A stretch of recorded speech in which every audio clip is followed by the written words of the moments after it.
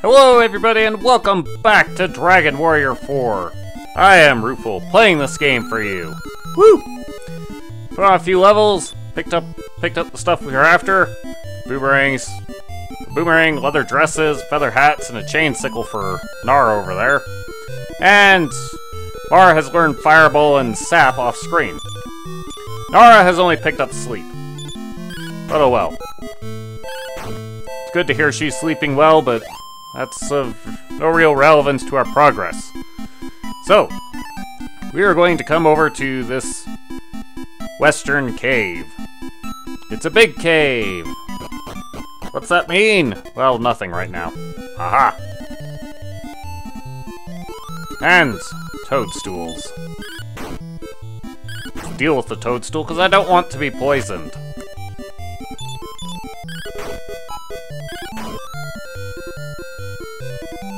Aha! This is one of those caves where I'm going to leave the bulk of the treasure where it's at. Mostly because, well, it will serve better later. If I pick it up now, it's just going to soak up inventory space. But oh well. Hello, sir! Hang on, I'll have to deal with these things first. Yeah, they're called lava dolls, but Fireball works just fine.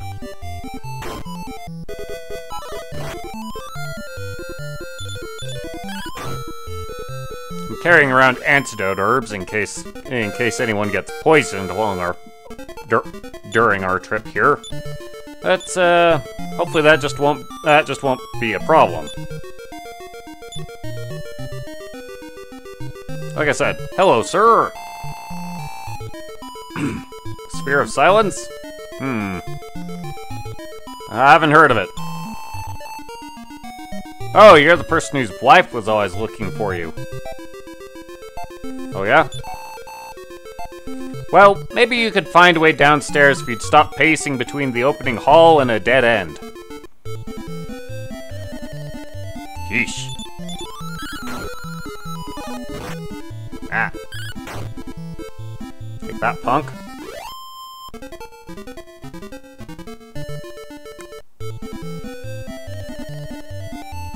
Everything wants to come out and play.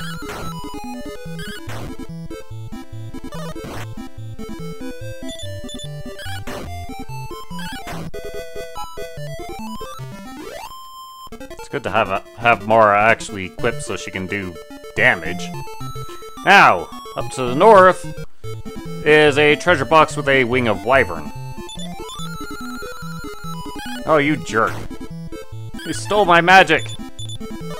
Kill it before it can steal more!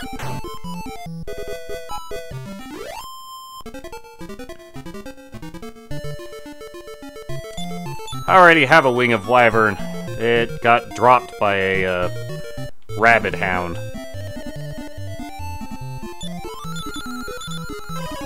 Out of my way, punks. These lava dolls will cast upper if you give them the chance. So, don't. As long as you have the option. Alright. And now we've reached the pathway downstairs. It's easy to see why the other guy's a bit confused because it's not very obvious. Looks like a button.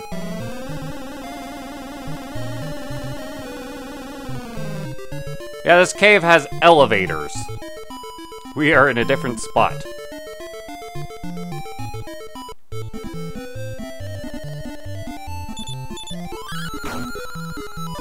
Out of the way, punk.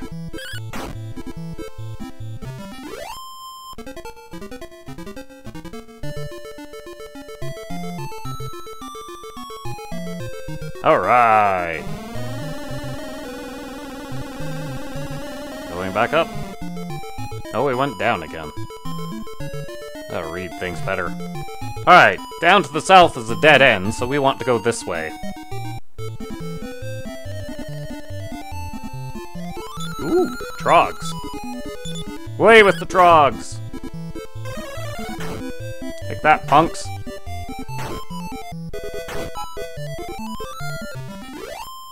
Yay! Woo! More yay!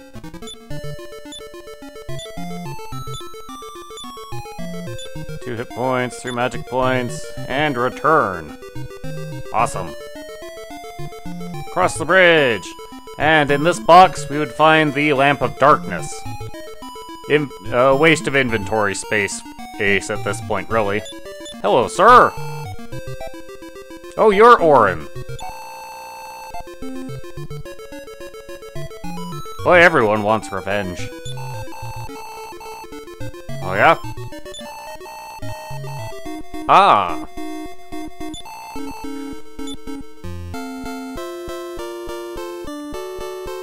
So if we want to defeat Balzack, then we're going to want to get a hold of the Sphere of Silence. Well, that's not entirely true. And in fact, the Sphere of Silence is in that box across the water. But Balzack can be defeated without using the Sphere of Silence. And in some ways, that is a beneficial way of doing things, just leaving the Sphere of Silence here. But if you're going to do that, then I would recommend not picking Orin up until you feel like you're ready to finish the chapter. Because Orin is a very powerful person. Lots of strength, lots of hit points, big old wad of defense. He is a great big meat shield. And he's going right to the front of the line. I'm going to go pick up the Sphere of Silence, well, it's worth considering to not get it. Because if we don't pick it up now, then it will be there later.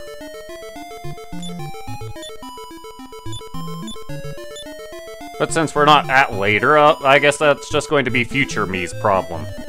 So let's go get it. Orin can one-shot anything in this place.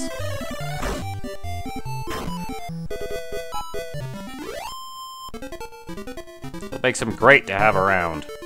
In fact, with Orin in the party, this entire cave is kind of a non-issue. So long as we pay attention to the health of the ladies.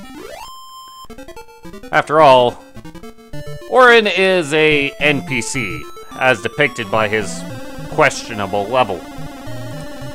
If Mara and Nara die, then that's a game over, whether Orin's still standing or not. Now, off to the left is a box full of money. I don't need that right now.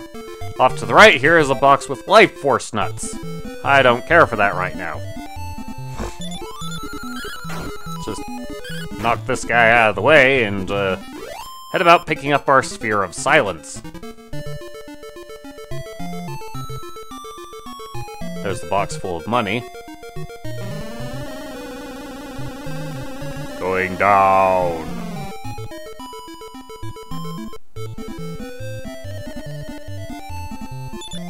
Age Manja! Dead Manja! But that got sorted out.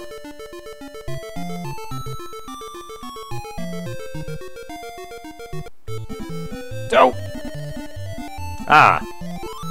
Blaze ghosts.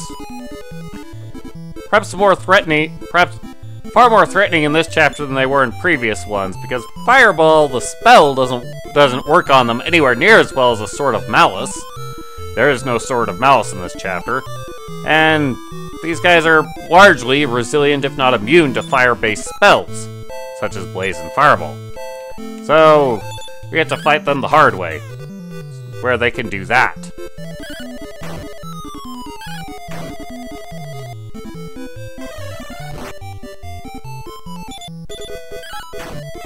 Or they can do that.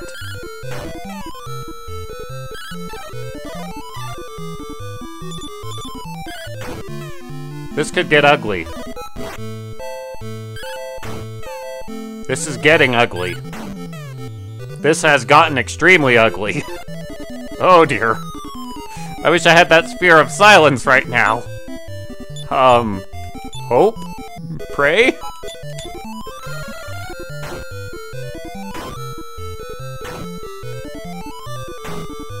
I guess I was just getting unlucky before. Bother! Well, on the upside, we do get experience and money for every Blaze Ghost.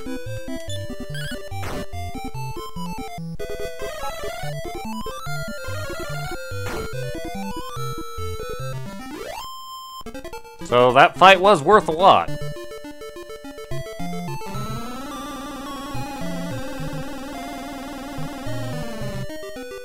Yeah, I guess I was just getting unlucky before with the fireball doing damage. Oh well. Let's keep a hold of our magic points in case we need another fireball.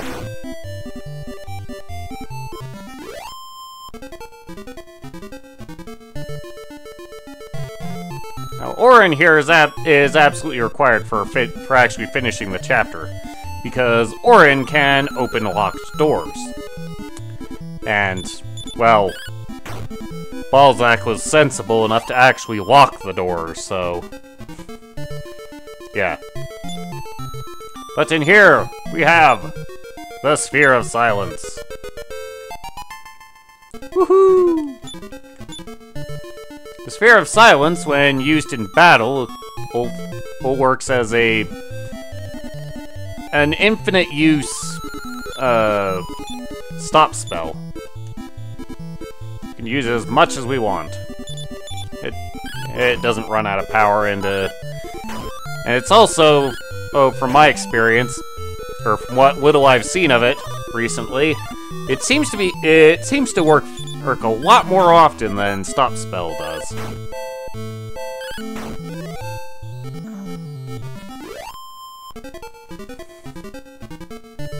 But if we leave it in that chest and finish the chapter, then when we come back in a later chapter, it will still be there.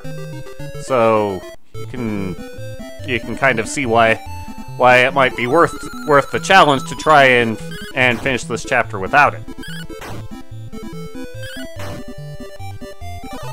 Why do we bring this up? Well, you'll see. I won't spoil it. I'm just gonna get out of this cave. In fact, if the fights keep going on, I might just get out of this cave off screen. But we'll see how that goes. After a lot of walking. Aha! Bother.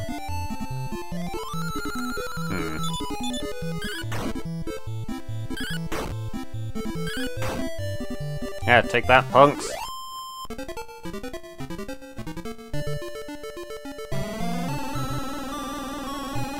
Going up.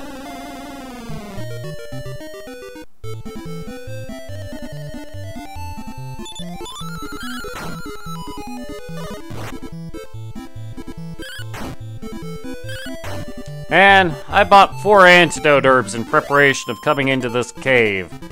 I've yet to be poisoned in this cave.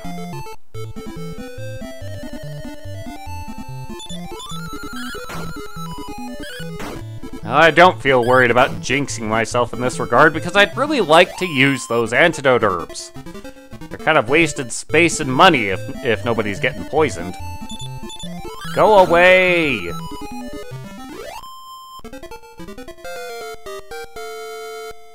Yay!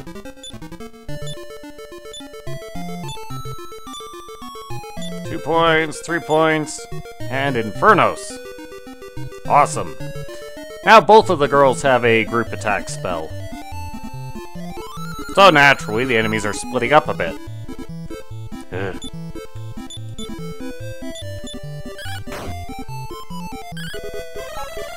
Take that, punks. Though Fireball takes 4 magic points, Infernos takes 2. But its damage range is a lot larger, as in it ranges from like 8 to 30, as opposed to 15 to 30. So it's larger, but not in a good way.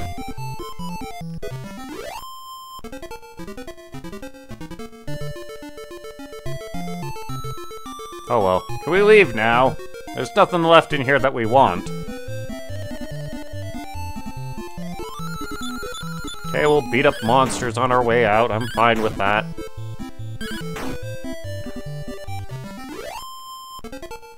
We'll continue to fail to get poisoned. That way I can know that I absolutely wasted my money there.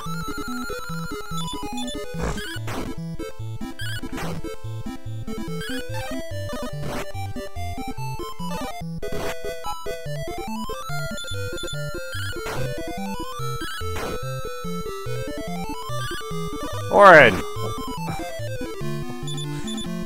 Why? I wish I could control him. I wish I had direct control of him. But oh well. It's kind of the charm of this game is that you don't have direct control over the NPCs. It makes telling people what to do go a lot faster. But it can lead to some very awkward situations.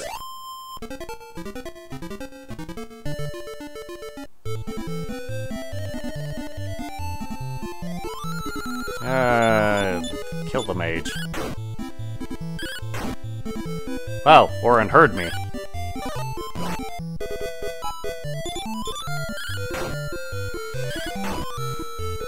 Oh yeah, this cave is dangerous on the way in. Once you've picked up Orin, it becomes trivial. Well, actually, it becomes a decent place for getting money and experience. Kind of nice in that regard.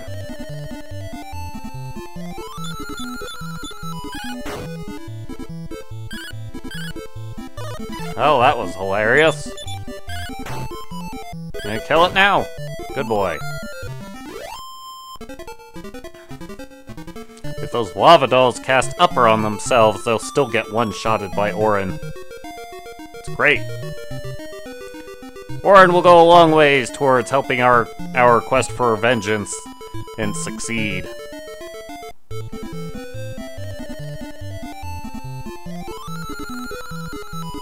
Kill him anyway. Of course.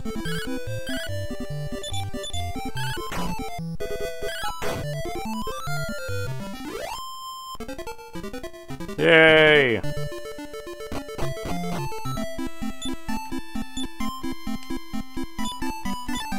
Ah! Items! No, I needed Nara's items. Yeesh. Well, that will do for now. Next time, we'll head north. We'll see you then. Later.